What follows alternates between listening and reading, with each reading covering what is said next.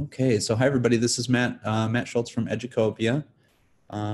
We're still a minute or so before the top of the hour, so we'll give everybody a chance to get signed in.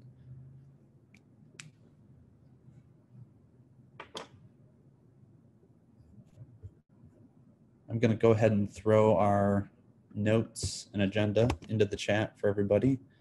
And if I can have at least one person confirm for me that they can get in there and make edits. I'm seeing some folks list their attendance already, so that's promising.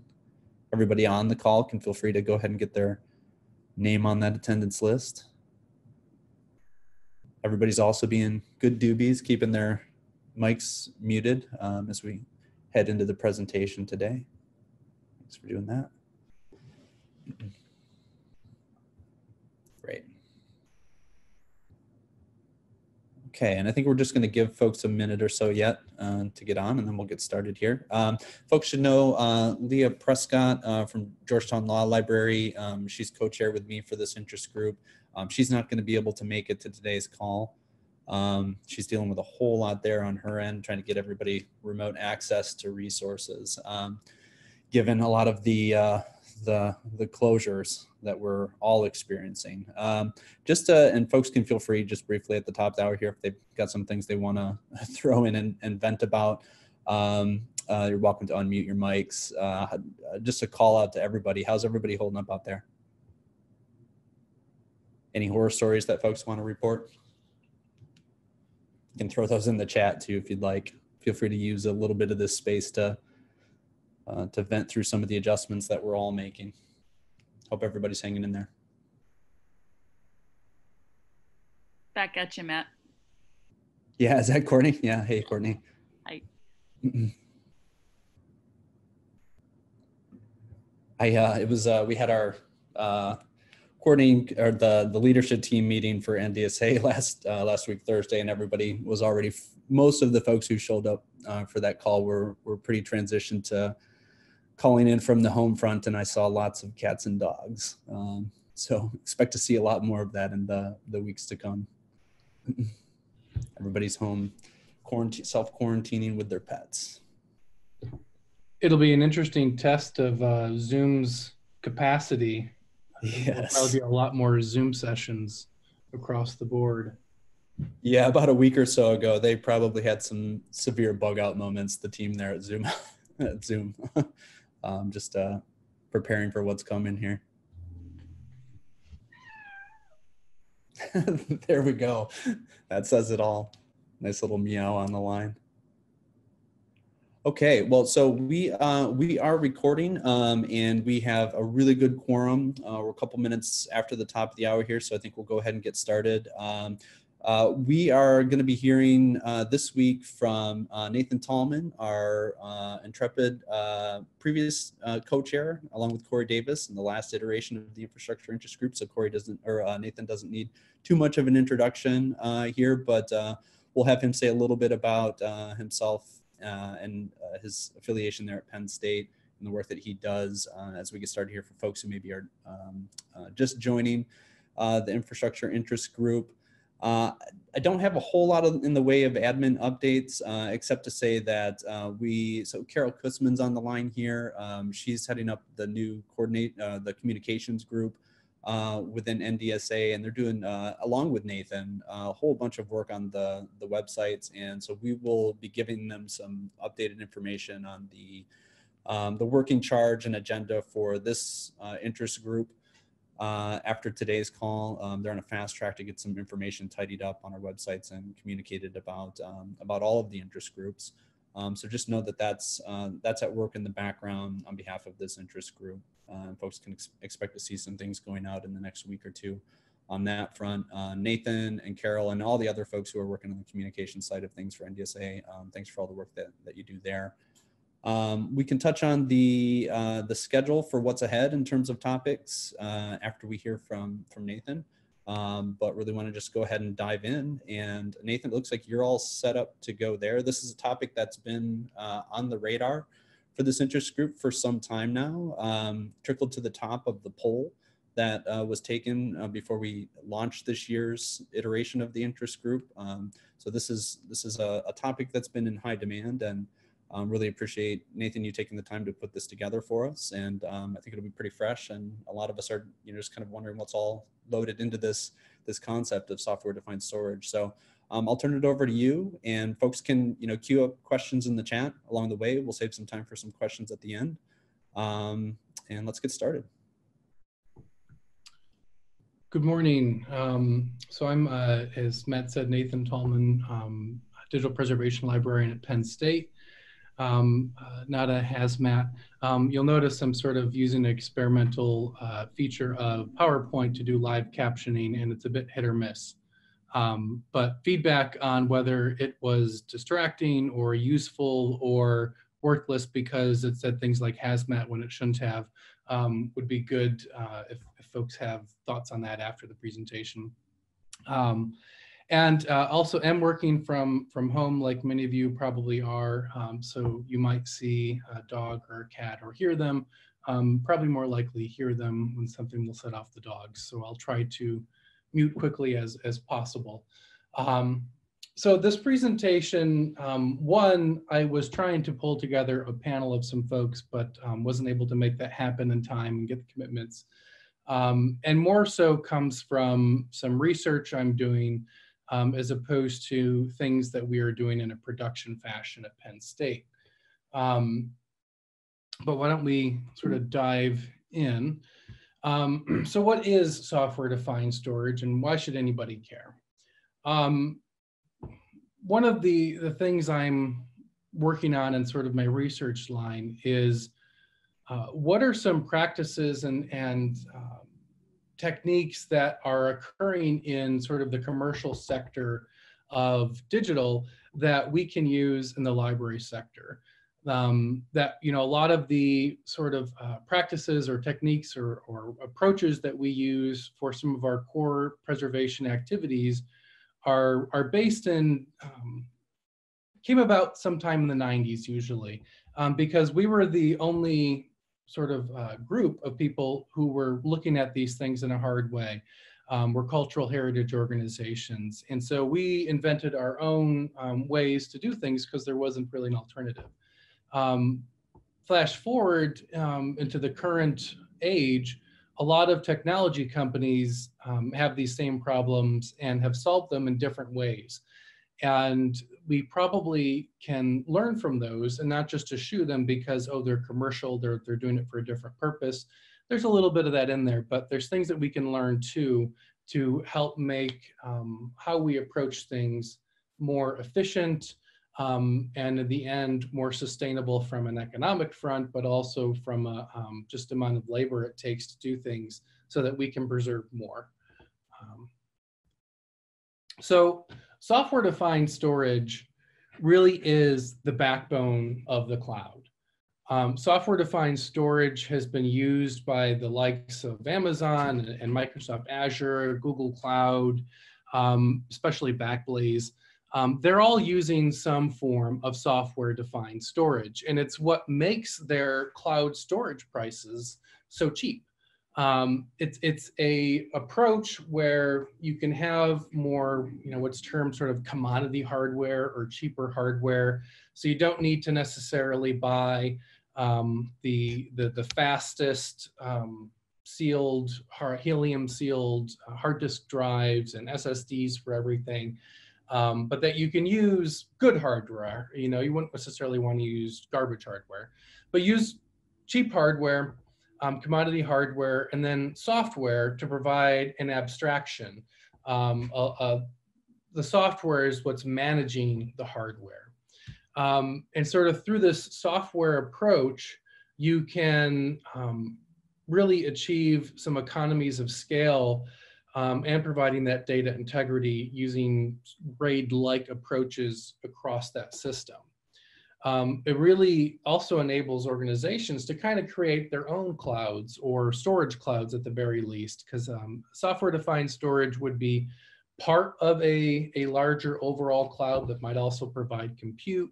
But using just software-defined storage, you could create private cloud storage, whether that's something that is available externally or just internal to your organization. Object storage like Amazon S3 you can have that using software-defined storage on your own at your own institution or something that's available to you. And because it would be on-premise, perhaps it also would be faster than some cloud storage might be.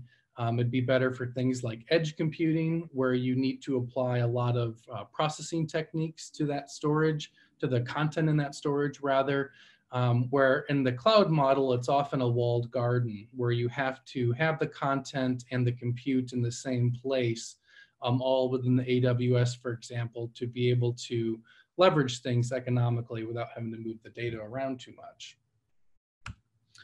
From a technical sense, software-defined storage is, as I alluded to, it's an abstraction separating the underlying storage media, whether they're hard disks or solid state disks, NVMe sort of flash storage, or even in some ways you can do tape systems as well. But it's between that storage media and then the systems that manage that hardware speak to the software-defined storage. Your software-defined storage speaks to your computer and how those storage areas appear or interacted with and how they appear to the end user. It's because of that abstraction, it's easier to use a diverse range of storage media. You can refresh and replace and expand that media. You just keep adding new nodes or server racks to that software-defined storage instance and expand your storage out horizontally so you can scale out.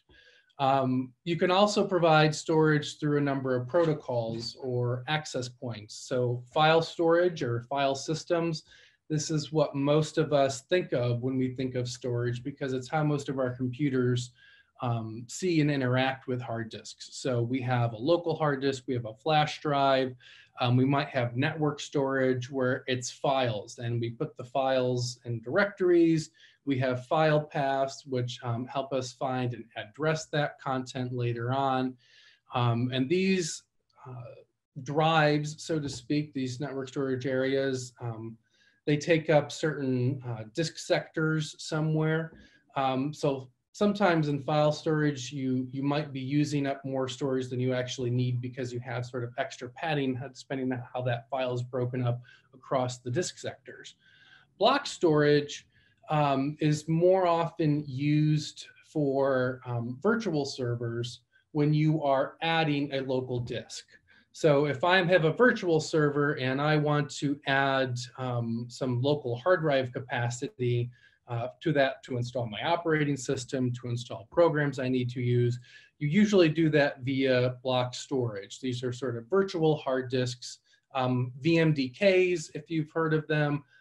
That's a type of block storage where it's one file representing that entire block. These have a sort of complex addressing or pathing using logical block addressing. It's not something that we as the end user typically sees. It's sort of within the system. Object storage, which might be more familiar, is the typical usage for the cloud, where you have these discrete blobs or packages or objects, depending on however they're called. I think of them as packages because one object could be one file, 2 files, 3 files, 100,000 files. But there's sort of this grouping of files called an object.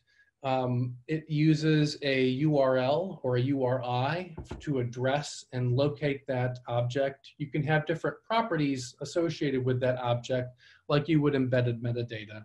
And you can have sort of policy-driven actions that occur to those objects. Software-defined storage removes some of the dependencies for specific architectures and proprietary systems. So if you've ever used a NetApp storage appliance or an Isilon storage appliance, sometimes there's very specific, Dell ECMC hardware that you have to get with that system. Software-defined storage, generally you can use whatever type of hardware you have available or want to buy. You're not locked into any one particular type. So you can expand out that storage or swap it out to something else. Some features for software-defined storage We have scalability. So as I said, we can add new disks to this. We can add new nodes. We can add new clusters. Nodes clusters are sometimes defined a little differently. Generally, a node is sort of a location. So if we have a software-defined storage system that spans, let's say, University Park or State College, Pennsylvania, and Hershey, Pennsylvania, those would each be a node. So 2 nodes, sort of like distributed digital preservation, you have multiple nodes. A cluster is sort of a way to add capacity. You could think of a cluster as a server rack or a group of server racks at that particular node. So if I want to expand my storage capability, I could add more clusters to a node. So that could be a rack of new hard drives. But the scalability, it's fairly easy to increase or scale down if that's what you need to. If you're self-hosted, you don't need as many, if you're doing this having sort of local open source and using your own systems administrators, you don't have to have the same level of contracts and extra cost for maintenance agreements. If you're approaching this for an open source software, well, I'll get to that a little bit later. But in general, because you have this freedom and the separation of dependencies on particular software architectures or particular types of hardware, when you are working with vendors, you sort of approach that contact a bit differently, and usually there's less wiggle room for these extra hidden costs that creep up. Flexibility, so you can provide any type of storage, whether it is that file storage or block storage or object storage. It really gives you the flexibility that file system storage. You can provide network shares the same way many people probably use now. Please stop that. As a place to put that content.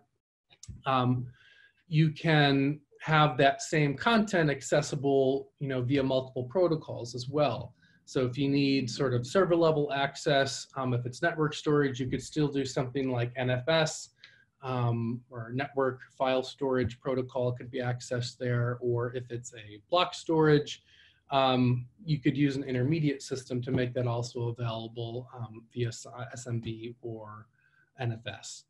And you can really sort of architect this storage system to whatever your unique needs are. If you have only one location and you can't have sort of a 2-location, 2-node model, or if it's not the same, you can do, your nodes can be across the state, across the country, or across campus.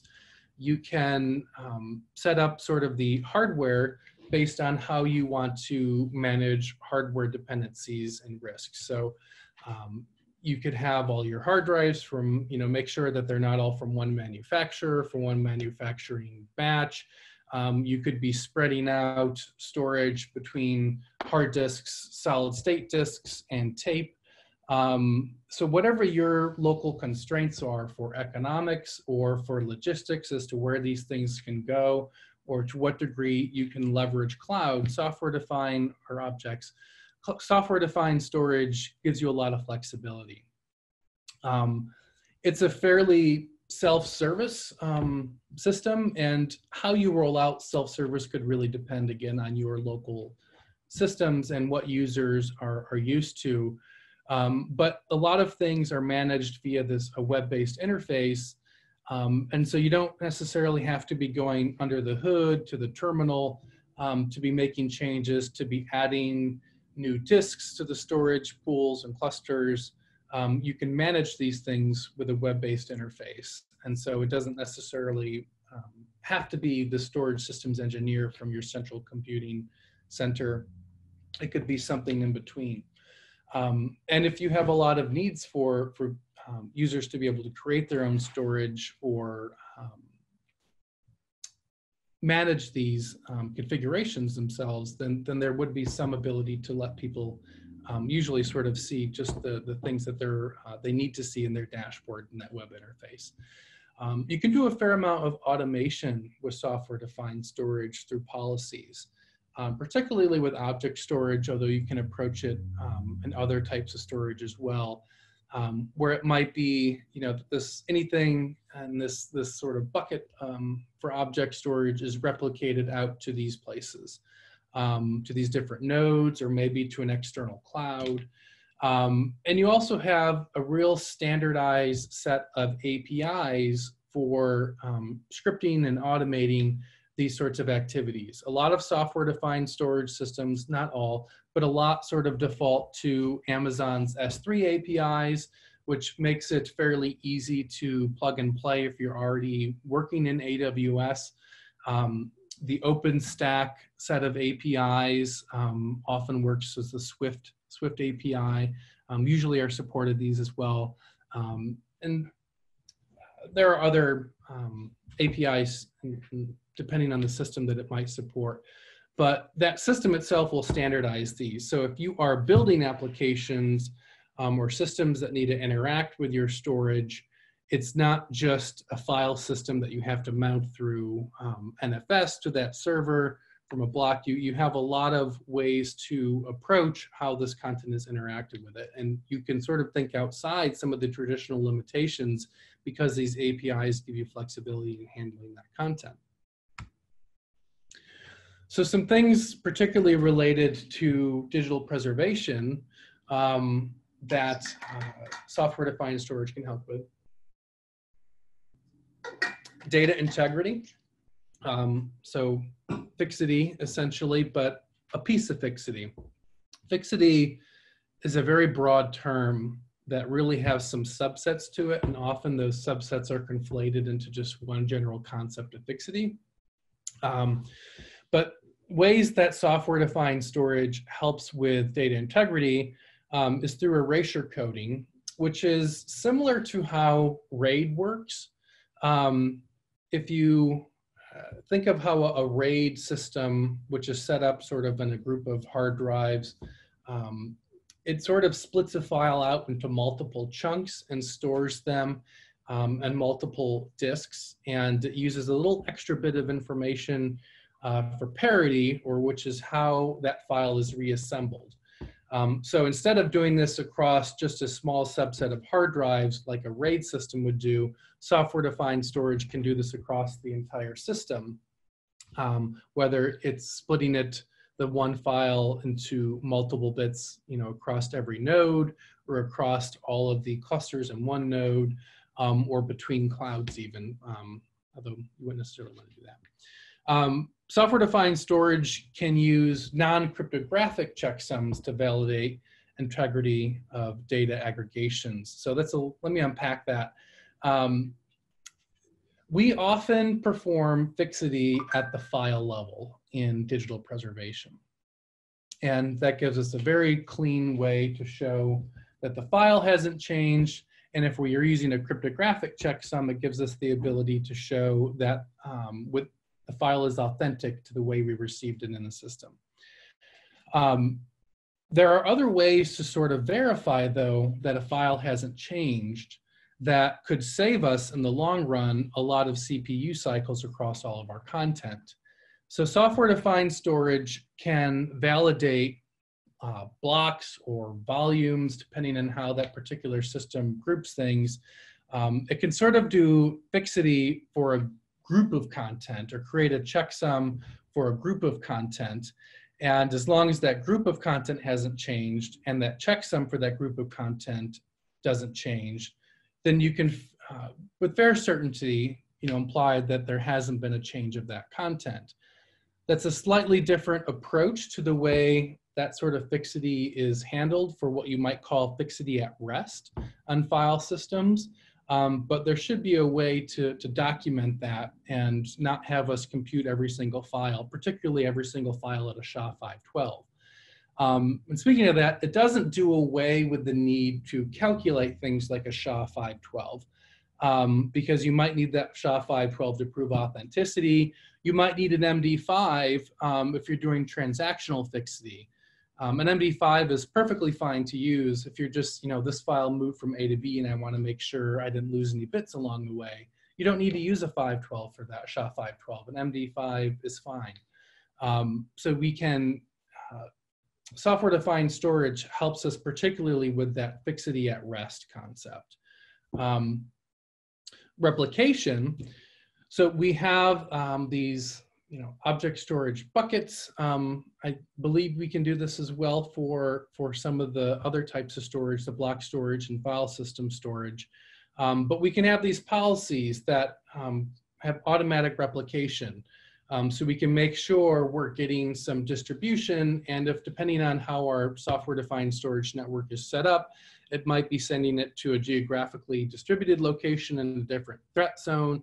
It might send it to other clouds. So maybe I have one copy in my software-defined storage system. I have one copy in a sister organization system, because we're all using the same sort of software-defined storage. We can all use similar APIs. And we're also putting a copy maybe in Amazon and web services. So, but this all can be automated based on policies associated with that particular group of content. We can self-heal content if there's any damage, the same sort of way that, Amazon now will guarantees 99.99999% of integrity. Those are a lot of sort of mathematical calculations of risk, but a lot of them deal with the number of chunks that are on those files and the way in which they are replicated out there. And they do self-healing.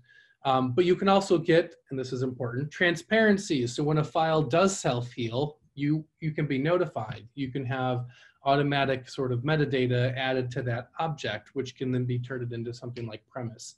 In general, you can monitor and manage your usage and activities across that storage network at various levels of detail, which is helpful for planning and being able to predict and project your storage costs.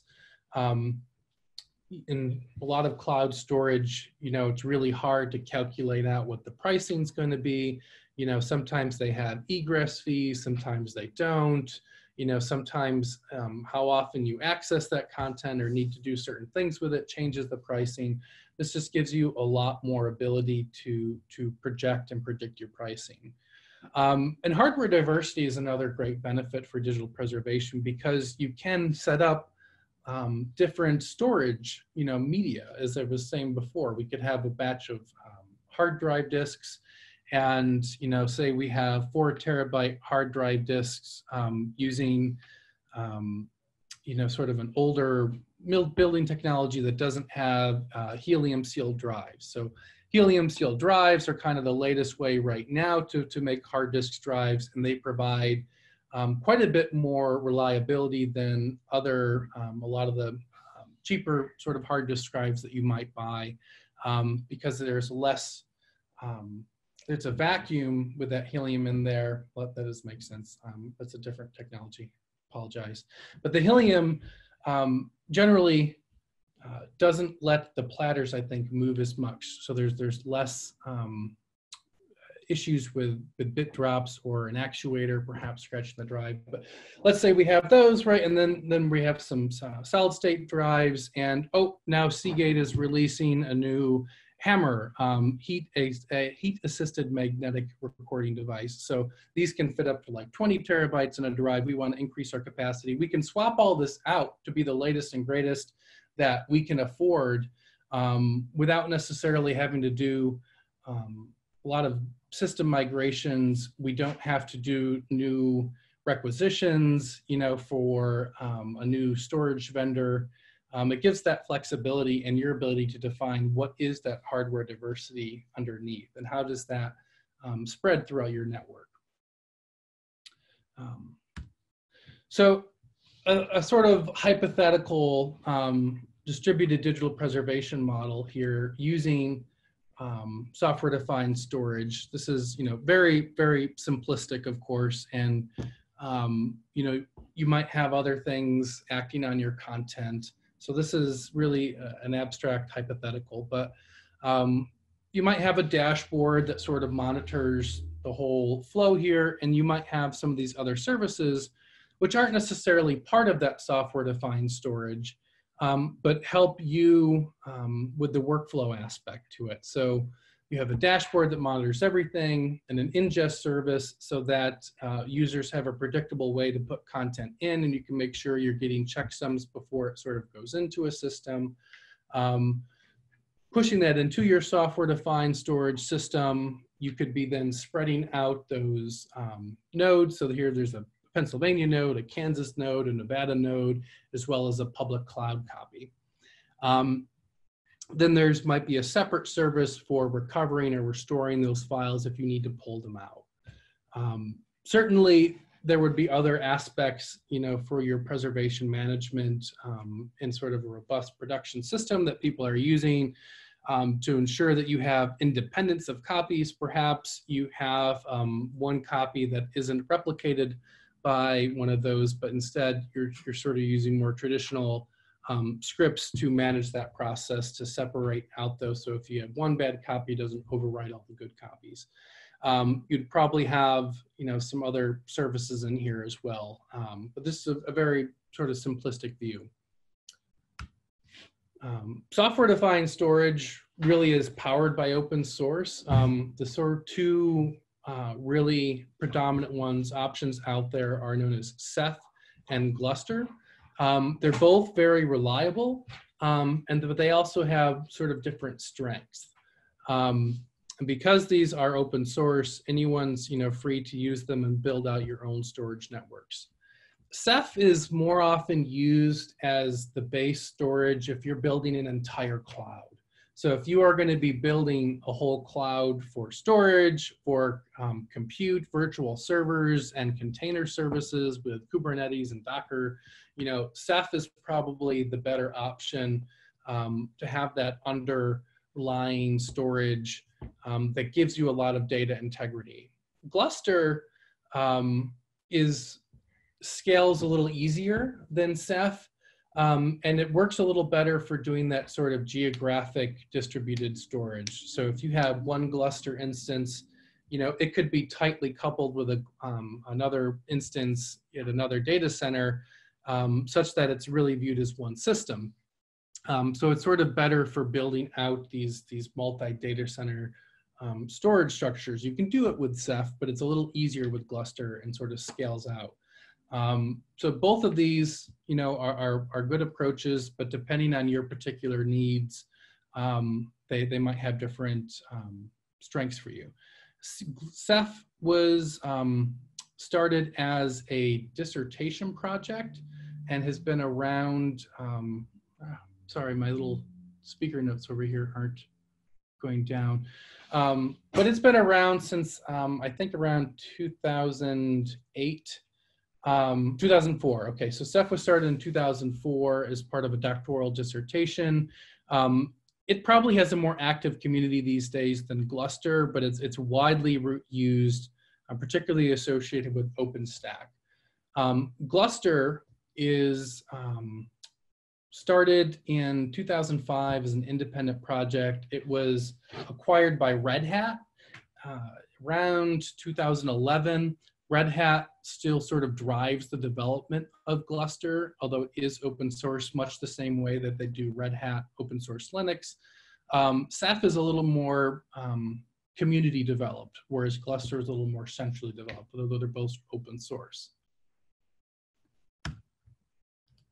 And there are a lot of commercial providers out there, and these may or may not have Ceph or OpenStack under the hood. Or as some layer, they might be using sort of proprietary approaches to software-defined storage. So I don't want to give the impression that software-defined storage is only an open source thing, but there are some sort of proprietary approaches as well. But it's been on the commercial sector for almost a decade, a little more than a decade.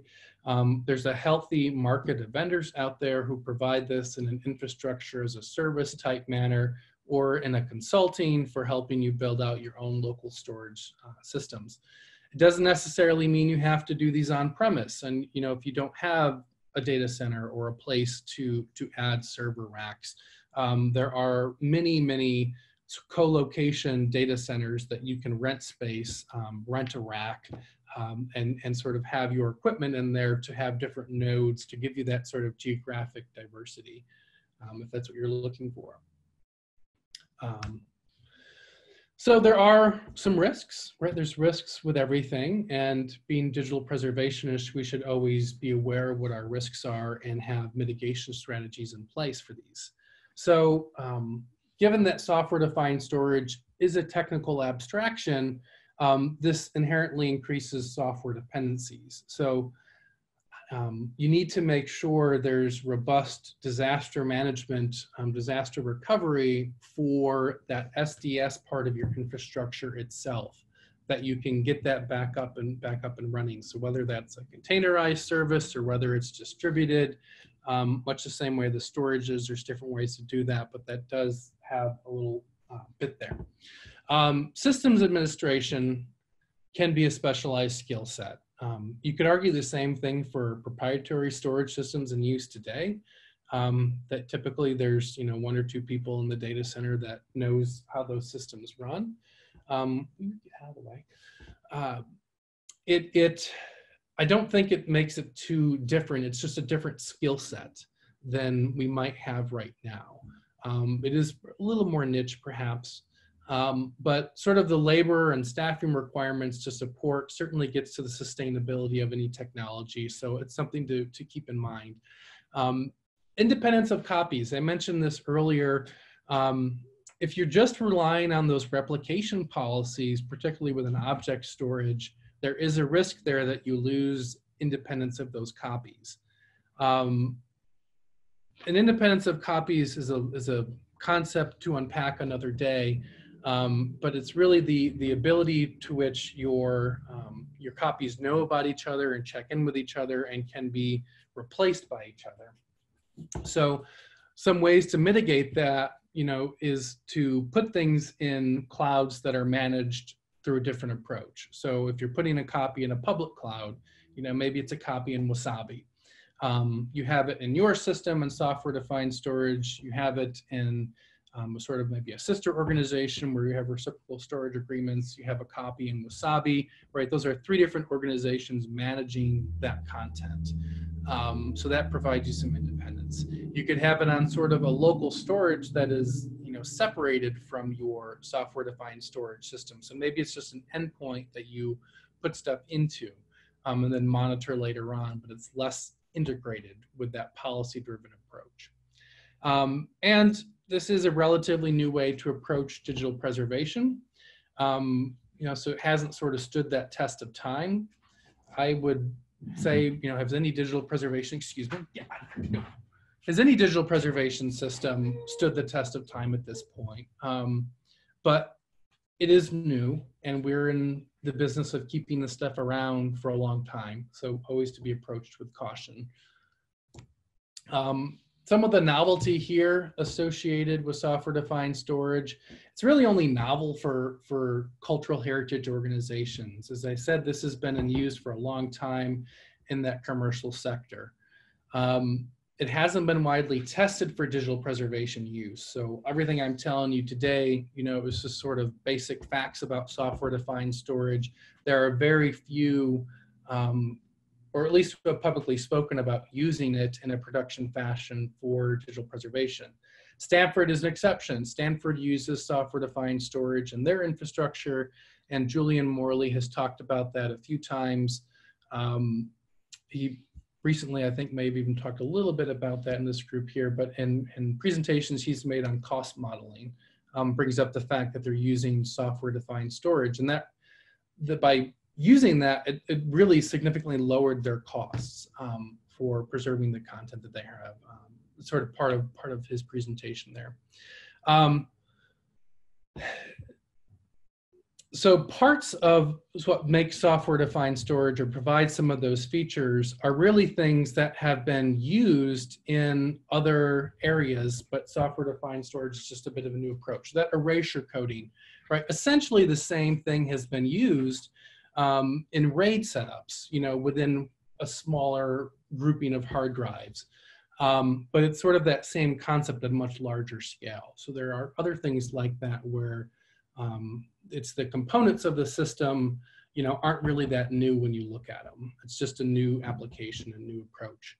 And software-defined storage, really, when it's a part of your overall infrastructure for digital preservation, can really help bring efficiencies. It can help move things out of that top layer of infrastructure, that application layer, which is the most expensive. It's the most expensive, to code, to logic, to sustain, to have the expertise there. If that is moved down to that infrastructure level, it's happening more natively in the system, right? Closer to that 1 and 0 binary state. So it's more efficient. It happens without as much compute. We can save money and not over-engineer our digital preservation applications. We can learn from the commercial sector, which, and sometimes we tend to be very hesitant about, or tend to sort of like, oh, they're doing it to make money. Well, yeah, because their ability to carry out, that sort of distributed data storage with integrity can mean that they go out of business. So perhaps there are some things to learn. Well, certainly we overlay our own long-term concerns for preservation as well. Okay, I haven't had a chance to monitor the chat as that's going along, but that's throwing a lot at you. I'm sorry, I didn't have a panel here to make it a bit more interesting, and it was just me yakking at you. But I'll pause now and see if there are any questions in the crowd. Yeah, we are monitoring the chat, so folks can feel free to throw some questions in the chat or unmute your mics and have at it.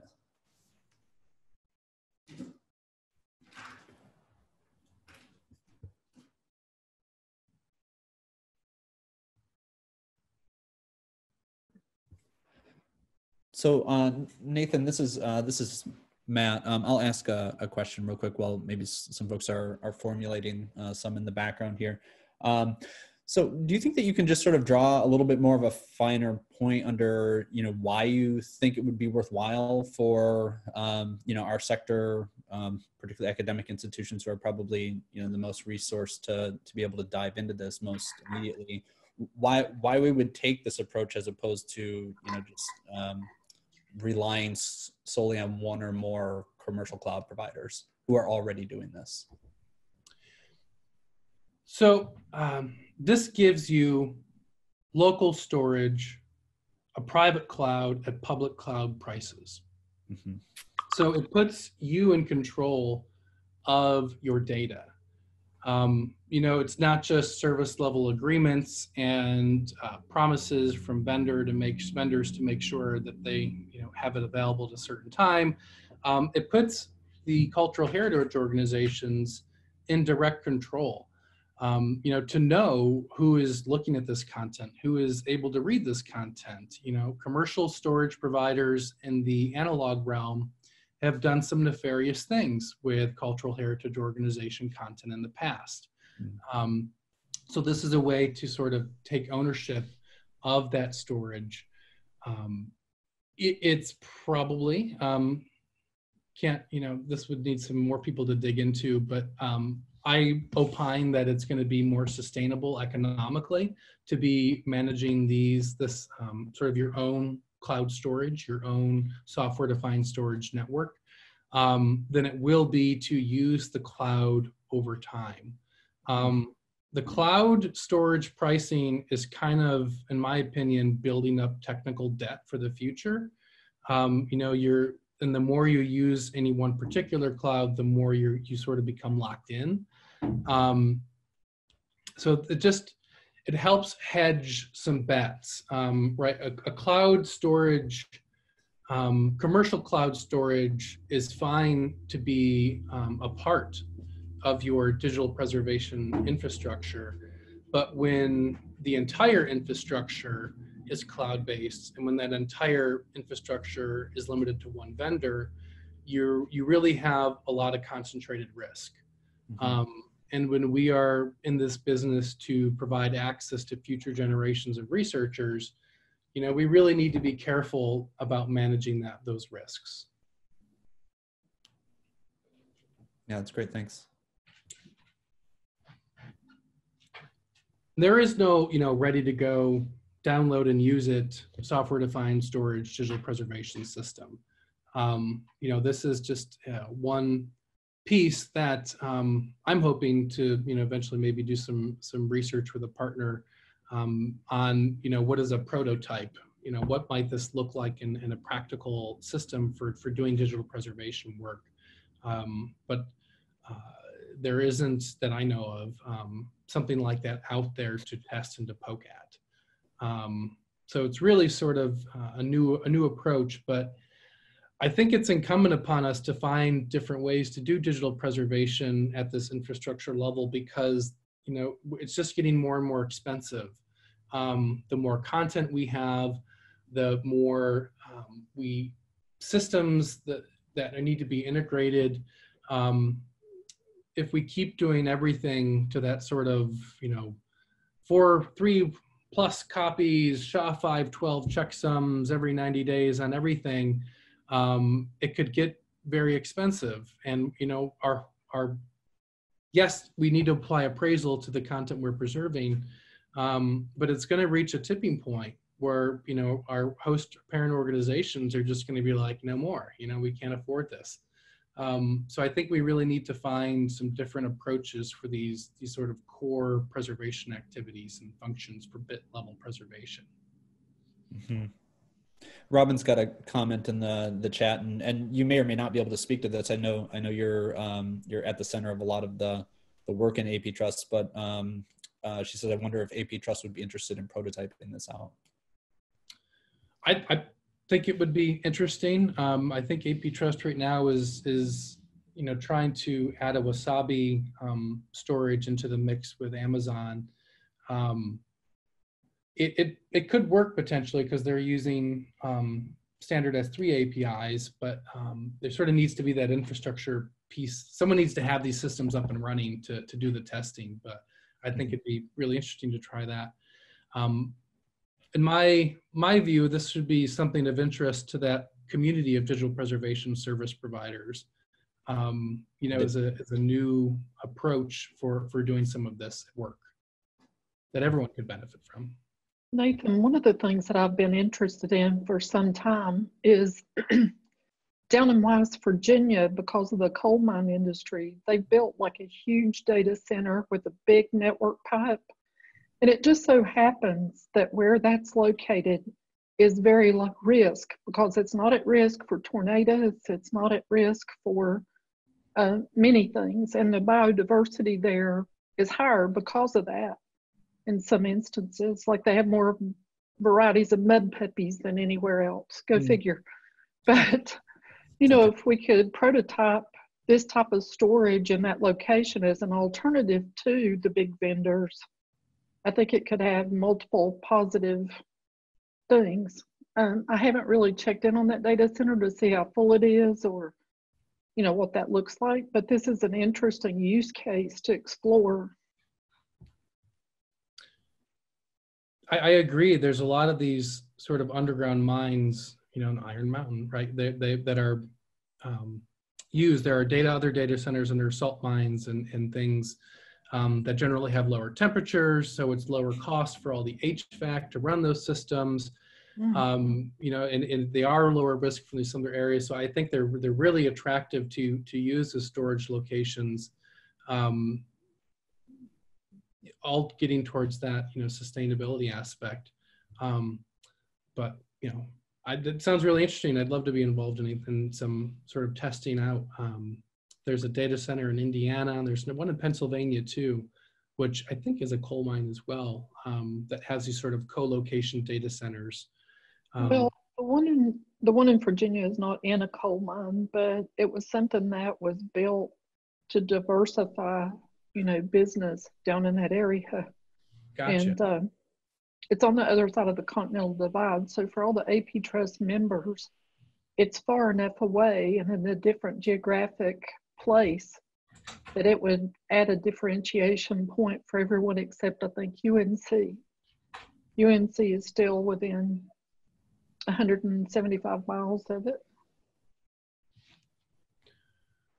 One thing that has been floated before, is some sort of an idea of an academic cloud. Yeah. You know, and this could potentially be the basis of a storage cloud that is, you know, run by academics or other GLAMs, a nonprofit essentially, right? That doesn't have that commercial profit incentive by the storage provider.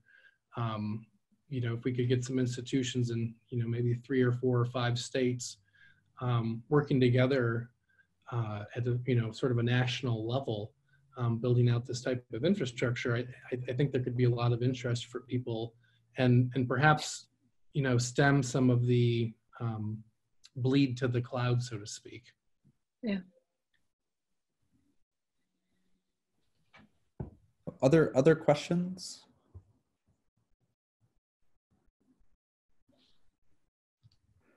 Nathan, you touched on it, but sort of the gap that we have in terms of systems administration, expertise, and capacity, you know, for doing this sort of work at our institutions, and where that expertise is often, you know, sort of positioned, both in and out of the libraries. So I wonder if you can speak a little bit to like how we pipeline this professional development and expertise, you know, to the place where we feel like we could sustain these sorts of infrastructures longer term. In some ways, I think it makes that a little easier, because this, you know, sort of software-defined storage has been sort of in the commercial sector for a while. I think some of those system folks would be more versed in a general software-defined storage approach than they would be to any one particular proprietary system or system that might be, you know, currently in use. And salary just becomes the issue, right? Yeah, all the competing priorities. You know, but it's tough to generalize too much on that. You know, because every organization and IT sort of central IT data center build-outs and things are going to be different, and you know, some might never want to go for this, and so you know, it would always be a challenge for that type of organization maybe to sustain this. But I would tend to think that this would actually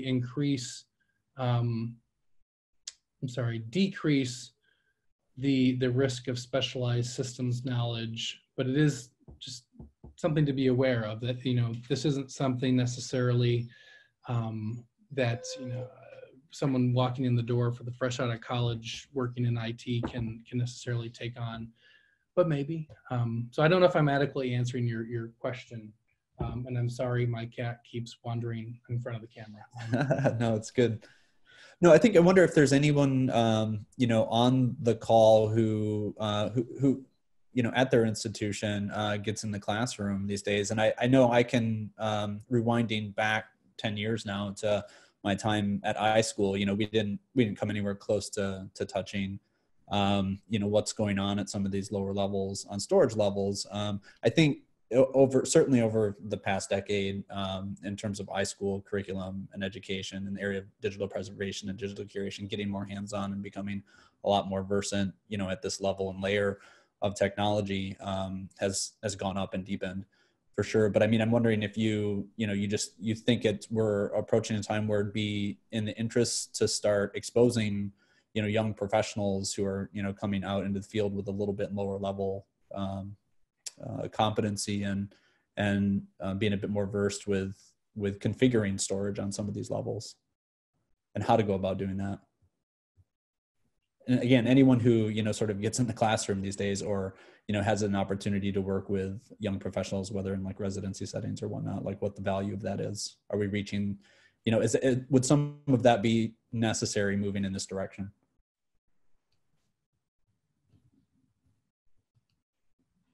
That may be very speculative. I think in general, maybe myself, the more sort of detailed technology that can be taught in iSchool, you know, MLS type programs, the better. I think it'd be hard to fit as much in, you know, as might be useful, given, you know, they try to make these things 18 months, you can only do so much. but it really might speak to having strong relationships, between those library school programs and other programs in the university like IT. So if someone is trying to concentrate in digital curation, digital preservation, that there's, hey, here are some systems administration and storage systems classes, that you might be able to take to help that skill set build out. So what is the I mean, to the degree that you're comfortable speaking to it, what is the conversation like there at Penn State, as you try to bridge a deployment like this, or, sort of create the environment for this to take off at your institution? What are the levels and sort of tenor of conversation between the libraries and your data centers? That's a hard question, right? Yeah, and it's a big problem, frankly. But when I've talked about sort of the digital preservation management system I would like us to build at Penn State, that includes software-defined storage, and those folks are, generally like, yes, of course, that makes sense. It's not problematic. It's more having problems with just, they're seeing the elephant and not the bite-sized chunks. And there's also, sort of this big IT budget cut mandate that's come out. So sure. they see this as, oh, there's no way, this could come off or take off. But, I think then it falls to us to advocate higher up for resources outside of those budget cut streams to invest in this type of infrastructure. But it's in abstract theory and concept, people are on board here, but it's a lot of work to build something. And I wouldn't necessarily want to build a production system out of the gate, doing this, unless we've had lots of conversations with the Stanford as they're doing it, and other organizations. Because it is preservation, we sort of need some more community testing of the model, and some of these sort of prototype systems, are the things that I'm saying, that these are going to make it better and easier, are they going to hold true? So there's a little bit of cart and horse, as well as the resource issue as well going on. Sure, that's great. And I appreciate you being candid and upfront. Sure, do you want anything at risk? So we've got a few more minutes yet. Any further questions from folks on the call?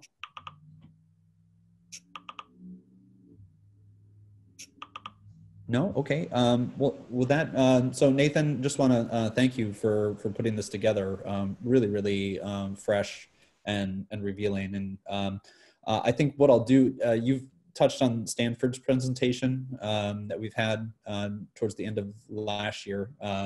And there was a great presentation on advocacy as well that was given. So I think we'll bundle those up along with the recording from this one and push those out.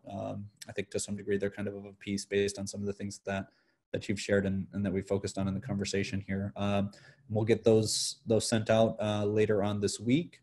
If folks don't have any other questions, I'll just tip folks to the fact that our next conversation will be on April 20th, and we're going to hear from Courtney Mumma on how to translate the levels of preservation to storage architectures, and how we and I don't see Courtney on the line here any further, or I'd have her go ahead and say a few words about this just to kind of to preview what we're going to hear.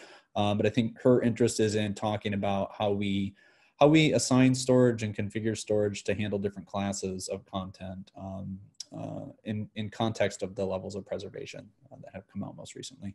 So stay tuned for that. And other than that, we'll let folks go. Everybody stay healthy, stay well, and we'll keep up with each other over the course of the month and look ahead to April to catch up with each other again. Thanks. Thanks, Matt. Bye. Stay safe. Yeah, you too.